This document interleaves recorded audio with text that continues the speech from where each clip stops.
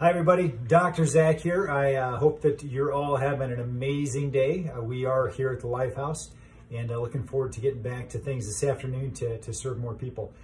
I had a couple things I wanted to share today that I thought were really quite interesting. One of them is actually a statistic that I saw, and I haven't been able to confirm this myself.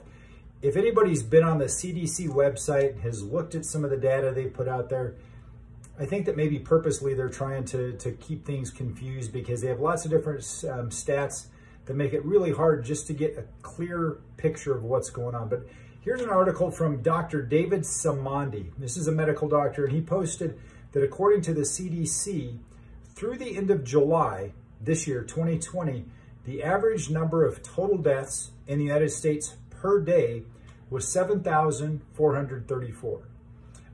That's a lot of people dying, but recognize we're a country of 360 million people or something like that. So 7,400 deaths per day is what we've been averaging this year. And given the fact that we're in a pandemic and we've got all of this, the COVID stuff that's going on, it makes you think, well, gosh, maybe that's why that number is so high.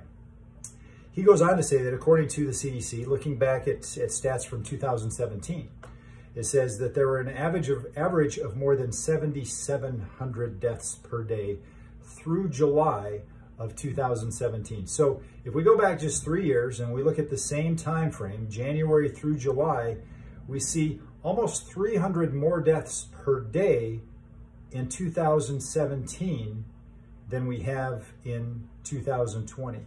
And I've talked about this before in that, if this is a pandemic, then we would see a major number of increased deaths total, right? It's interesting is if you take a look at the statistics from New York, when they were at the peak of COVID deaths, you saw that heart disease and cancer almost completely disappeared.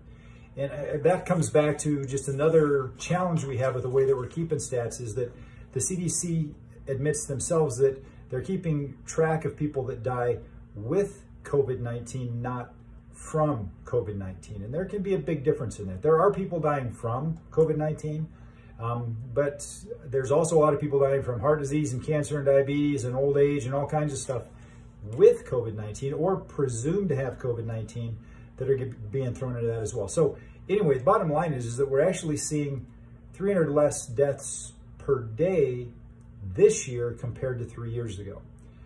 3 years ago, I don't remember being shut down. I don't remember having schools closed. I don't remember having businesses closed down. I read the other day that in Denver, 35% of the restaurants in Denver are now shuttered. They've closed the doors permanently. 65% of the restaurants in Denver say they're not going to make it 6 months, which means we're almost to that point from when they originally shut down. So we see a major catastrophic effect on our economy, on our education systems. If you're a college sports fan like me, you're seeing that you're not going to be able to watch college football this year. So we got lots and lots of things that are totally different and less people have died. So again, just food for thought. I came up with another article, and I'm going to actually put the link to this. This is actually statistics. It's a statistical graph from the CDC that talks about the deaths in different age groups of people here in the United States from COVID-19. So here's what we know, according to the CDC's information. 85 years of age and older, that makes up 3.2% of our US population, and that accounts for 33% of all the COVID deaths. So these are people that are 85 and older. 75 and older, that's just 7% of the US population. That's almost 60% of the deaths. We start getting to 54 and younger, that's 70% of the population. So that's the biggest majority of the population.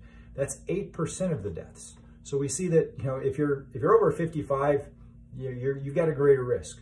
But as I was going down and looking at things, it says deaths don't even register in the percentage brackets until you get to the age of 15 to 24. So less than 15, it's just a fraction of a percent. You get to the points to where we're looking at the later teenage years, early college years, and it's 0.2%. So it's a really small number still.